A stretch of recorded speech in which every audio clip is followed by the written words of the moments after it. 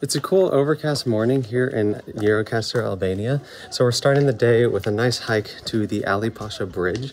It should be a beautiful hike on the way up with some amazing views at the end.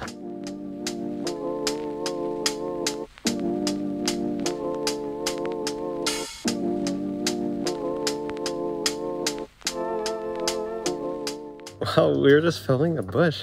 And the guy who I guess was the owner of the house, we were just filming his bush because it looked nice.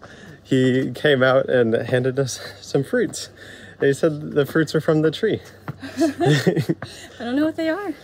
They taste like apples, and he was very sweet, and that was so cool. Yeah, they were really good. Oh, and that was so sweet. And then he was like, Ali Pasha? Ali Pasha. and he directed us where to go. Super nice. He brought us both handfuls of fruit. And yeah, they're pretty good. I find it really funny that a lot of times when we encounter somebody and they realize we don't speak their language, they assume about half the time that we're from Germany. They don't even ask where we're from, they just ask if we're from Germany. I never realized how much European travelers consist of Germans, and it seems like, especially in the last few weeks, a lot of people have assumed we're from Germany. You hear all the bells? Yeah. There's bells in all directions from the sheep. I think they're just right there. Oh, maybe they're just echoing over there? No, there's there is some over there. There's some over there. So funny. I don't know how to make this make sense, but looking at this view of this canyon, these mountains, it feels like, especially with like the haze and the overcast, it feels like I'm in a video game, like in like a VR video game. This feels like it looks fake, but like in a really cool way. Like it looks amazing. It looks crazy, but it feels fake, which feels weird. Yeah, did you mention the haze makes it look like that? Yeah. Yeah. Because it looks like kind of muted colors a little bit. So it just feels like I'm seeing it through like a VR lens. I think another thing that's messing with me here is I really can't tell how big the bridge is. Like my brain is trying to tell me that it's something that like a train could cross over. And I know that that's not true. So I think my lack of good depth perception is another thing that's making me feel like we're looking through a VR headset. I don't know, feels weird. We are currently being serenaded by the song of the goats, which is just, they all have bells around their neck, and there's a bunch of different ones and they're echoing everywhere. So it just sounds like there's bells coming from everywhere and it's constant. We're actually about to pass, oh, they're running. We're about to pass a flock, or the goat equivalent of a flock of goats.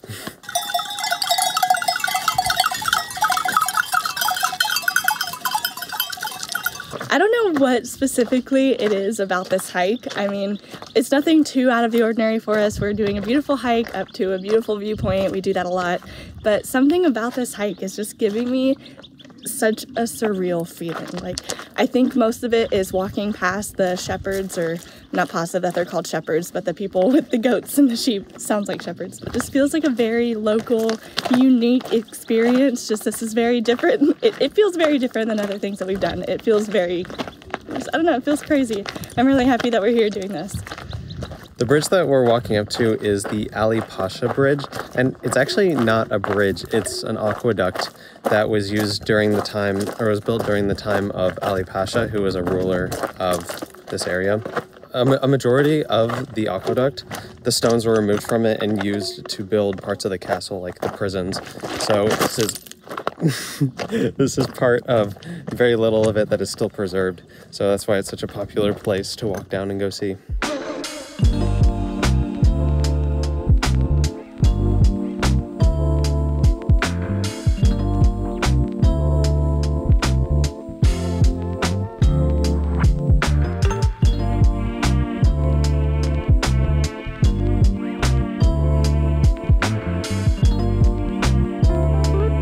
Every time we come to a structure like this, I'm always amazed at how it was built hundreds of years ago. Like, it's such a massive aqueduct, and the fact that it's suspended so high in the air is just, it's incredible to think that people were doing this hundreds and hundreds of years ago.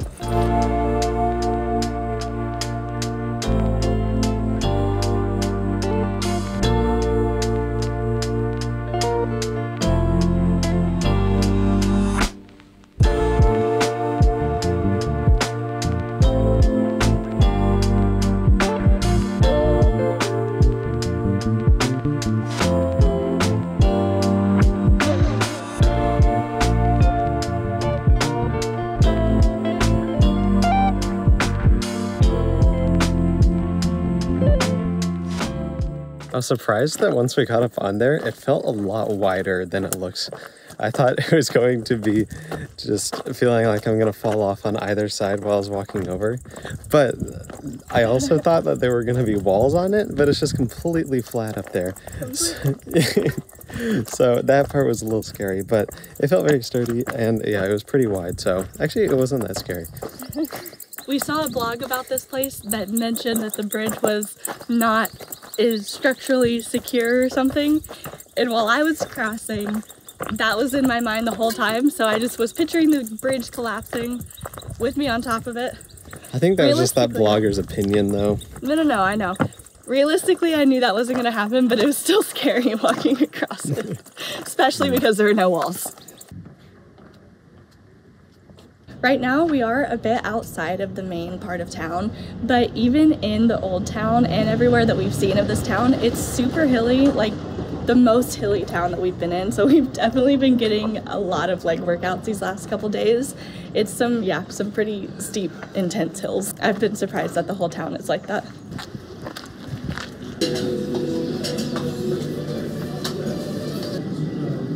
He greeted us with some honey rockies. That one tastes like, it tastes like a Christmas drink. Really? So good. It's like spiced. It's really interesting. I love it. That's actually really, really good. Wow. If you want to see a different reaction of Marshall trying some raki, check out our video from Bharat where it was not flavored and his reaction was quite different.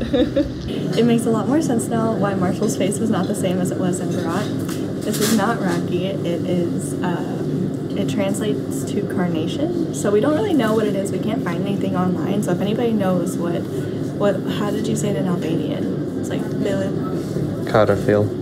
Yeah. What is? I'll put it on the screen. Carafil. If anybody knows what that means, in translated, if there's drinks like this anywhere else, we can't find anything on it, but we're very curious. So yeah, probably not alcoholic. Definitely not as strong as raki. So that's why Marshall's expression was better. I got the fried meatball, and it comes with some yogurt sauce, which is a perfect refreshment for the very heavy, meaty taste. It's so good. Yeah, just like a fried meatball. The other thing we got here is a mixed plate. So we got 3 different things. One of them is a traditional corn pie, I think is what it said, and it's specific to this town. It originated in this town. And something else is some spinach porridge, and I don't know what the third thing is. I don't remember what it is. There's a meat one, right? There's a meat one? I think so. Okay. Apparently there's also a meat one. But we've only tried one of these before, so I'm excited. I think this will be a lot of new flavors and traditional good flavors. Which one's that? I have no idea. 2 of them look pretty much exactly the same to me. And one's a spinach one and one is something else. And I don't really know, but that was good. They seem like it reminds me, this kind of meal reminds me of a quiche. But I've also only had a quiche like once in my life, so that may not even be a good comparison. But it's really good. So I think there's just a lot of spinach in both of these.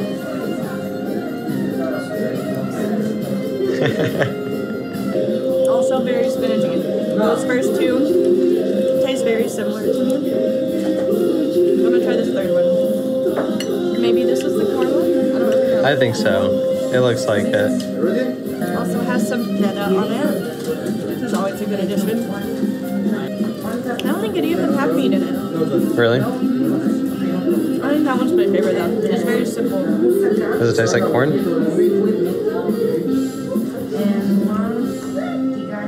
Maybe. I don't know. Sorry, this flavor analysis is sucking. We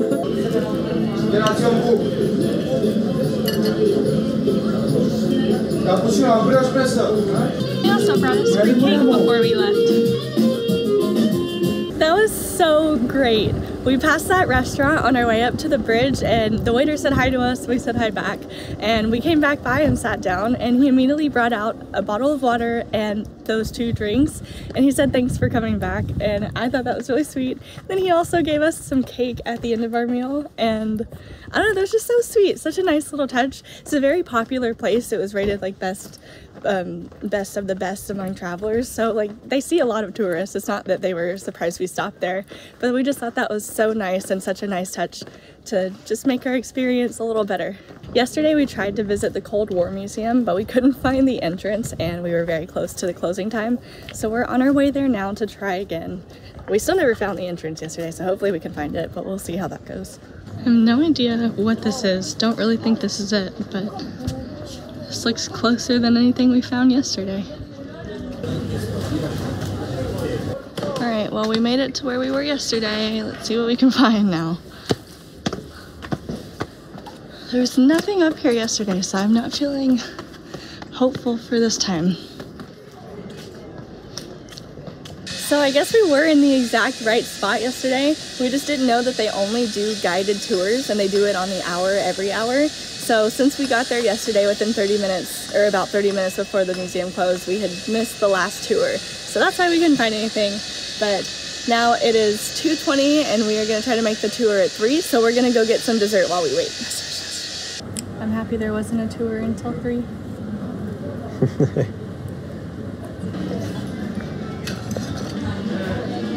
After our quick ice cream intermission, we are back at the Cold War Museum. I think this should be really fascinating. It's going to take us through a tunnel that I think is probably included in one of the 178,000 bunkers throughout Albania, and we've been really wanting to see more of those. So this is exciting. Wrong turn. So we are very excited to be able to go into another one.